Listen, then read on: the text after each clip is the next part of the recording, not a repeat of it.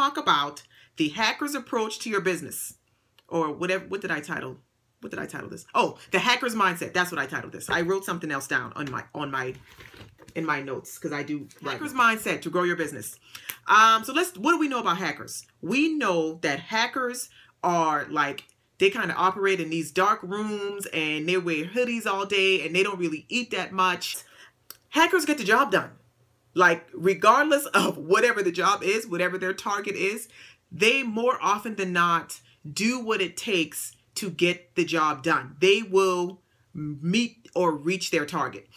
So applying the hacker's mindset to your business, whether you're a small business owner, you have a brick and mortar, you're a mom and pop, you're an entrepreneur, whatever it is that you're doing, when you can adopt the mindset of a hacker, you can grow your business. So let's talk about it. I have four characteristics of a hacker's mindset. So let's get right into the first one. Hackers are always chasing the next level. Like, they're always going for the next thing. It's never a one and done, or they never rest on their laurels. They stay hungry. Hackers stay hungry. In Lean Six Sigma, if you're familiar with Six Sigma, there is a concept called Kaizen, which is continuous improvement. That is at the core of a hacker's mindset. They are always trying to improve, always trying to beat their last win, or surpass their latest achievement. That is the number one trait of a hacker that can help you win in your business. Is you have to always see room for improvement. You are never finished. If you're never finished, you're always growing and changing and evolving, and your business is always getting better. Number two, they're not afraid to experiment. They will try anything. They'll get a crazy idea about storing files in a cloud. Really? Who stores files in a cloud? The guy that invented Dropbox, at the time that he started pitching and talking about his idea, people thought he was crazy. What do you mean the cloud? Where is the cloud? Where is this place? Where is my English paper going when I store it in the cloud? Do not be afraid to experiment. If you have an idea of something that you want to do, something that you've been thinking about, that nagging thing that you want to implement, don't be afraid to do it, because you can easily talk yourself out of doing something that has never been done before, or doing something that somebody else might say, well, I don't know if that's going to work. Don't put limits on yourself. Hackers don't see limits. Like, anything is figure outable. They will do whatever they need to do. They will learn what they need to learn to make it happen. Number three, hackers are feedback focused. They are always thinking about, for instance, a hacker will write a line of code and instantly flip to the website, if they're building a website, and see if that thing works.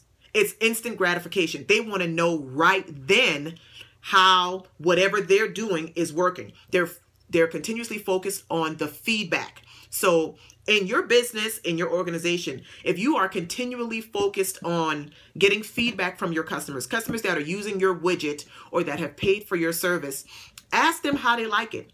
Ask for their testimonial. Get their feedback. Send them a survey. Using that information is going to help you improve your business. As a lot of times, and I just texted this to somebody this morning, when we get so deep into the digging, into the dirt of our business, we can't see the forest for the trees. So you have to ask, solicit opinions, solicit feedback from somebody outside, and use what they give you to help you improve your business. Hackers are always focused on feedback. Stay focused on the feedback. And my final tip, number 4, is they think about scaling. They anticipate the growth and they plan for it. If I'm building an app and I give it to all of you all to test and it works fine with 20 people, but I don't plan for my app to only be used by 20 people. I'm planning for it to be used by 20 million people. So I need to now start thinking about, okay, if it works this way for 20, how is it going to work for 20 million? Did I plan for the capacity? Did I plan for issues? Did I plan for people not knowing what to do? All of those things you have to think about, especially when you're in the beginning stages of building a business, as you are building your processes and creating your SOPs and your manuals that are going to help you operate on the back end. You need to think about scaling. You're not going to always only have 10 people buying your widgets a month. One day you're going to have 1,000 people buying your widgets a month. And then what are you going to do? You have to plan for the growth. Hackers plan for the growth. They test and scale, test and scale, test and scale. Again, it just goes right back into the first point. They're always thinking about the next thing. Okay, we did well with this test of 200. Now, what do we need to change about this thing so that we can get the same results when 2,000 people are using it at once? Think about scaling. You operate in the now, but you need to be thinking about 10 months from now, a year from now, 3 years from now. So just to recap, the hacker's mindset to help you grow in your business, number one, is hackers are always chasing the next level. There's always room for improvement. Number two, they're not afraid to experiment. Somebody will get a crazy idea, they will implement it and see if it works. And oftentimes it does work. So don't be afraid to try and experiment with new things. Number three, hackers are focused on feedback.